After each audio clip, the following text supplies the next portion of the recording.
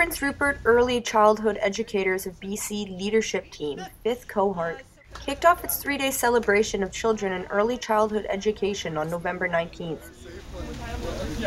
The city of Prince Rupert believes that Tuesday's event started in front of City Hall, with Prince Rupert Mayor Jack Musalem reading the city's child-friendly proclamation, followed by a march to the Civic Center to highlight the importance of early childhood education and the role its providers play.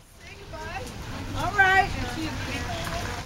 That early childhood educators do a lot of training, and they should be viewed more as educators as opposed to babysitters. Early childhood educators, we are the next best teacher to the parent.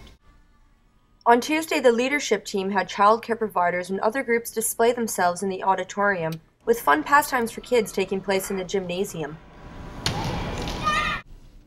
The activities will continue on November 20th, which is Universal Children's Day, with a free swim and skate for families, and again on November 21st with a performance by Juno-nominated children entertainers the Kerplunks. The main message was that we believe in the children as our future, but we also believe in the families and the commitment that everybody brings together. The children that we work with every day are the future citizens. So let's start respecting, let's start valuing, and let the growth begin.